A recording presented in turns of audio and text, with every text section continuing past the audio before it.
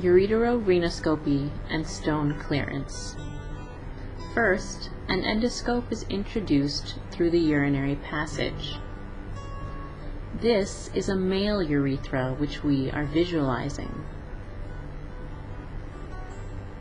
After passing through the urethra, we enter the urinary bladder and look for the bladder lining and both ureteric orifices, where the ureters from the kidneys join.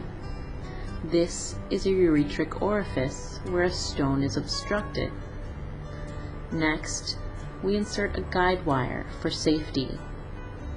Sometimes there is an infection due to the stone, which comes out as pus during this procedure. Then we enter the ureter with the ureteroscope over the guide wire, and you can see a stone. Once the stone is seen, it is fragmented with a device called the lithoclast. The fragmented pieces are then grasped with a grasper and retrieved.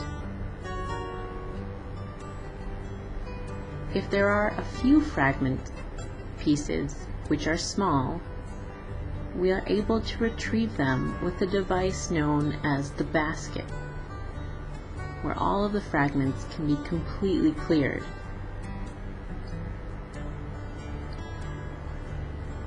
Once the fragments are cleared and the ureter is seen to be normal, we insert a stent, which will hold the ureter patent and will also help to clear any debris which has been left behind.